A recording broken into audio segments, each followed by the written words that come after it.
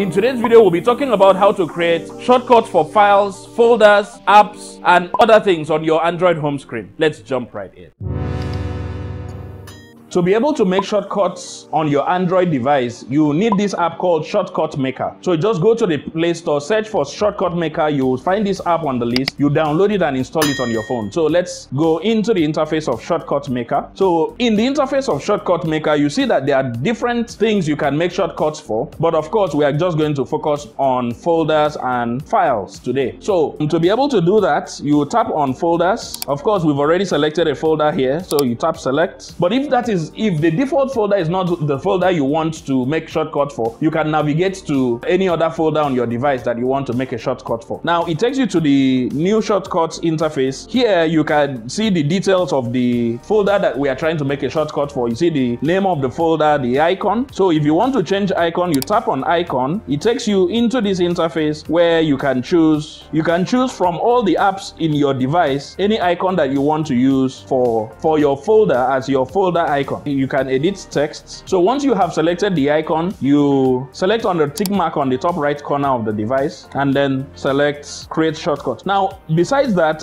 you have the option of locking that shortcut. Assuming it's a shortcut to a folder that you do not want other people to have access to, you can enable this, and then shortcut fix reset shortcut issue on some launch as well. That may not apply to all devices, so if you do not have the need for that, you can forget about it. So but we do not want to lock our shortcut, so we will deselect that and then click on create shortcut. It shows us what our shortcut is going to look like, and then we say add. Now you see that the new shortcut has been added to our home screen. Assuming it's a file we wanted to create a shortcut for, let's go back to our shortcut maker, step back, select files. Assuming there's a particular file that you want, or maybe you need to open that file very frequently and you want to have quick access to that file whenever you need it, so you can navigate to any file of your choice. Let's use one of these bag images. Let's just select something random. Let's say it's this image. Maybe we are going for a meeting to meet with a customer, and we might need to show that customer this particular item on our phone. So instead of having to navigate to gallery and all that, you can just create a shortcut to that particular image on your home screen, so that once you get to where you need that image to be open, you just tap on the shortcut. It takes us back into the new shortcuts interface. You can select what app you want to open that file with. So in this case, we want it to be open with gallery, so that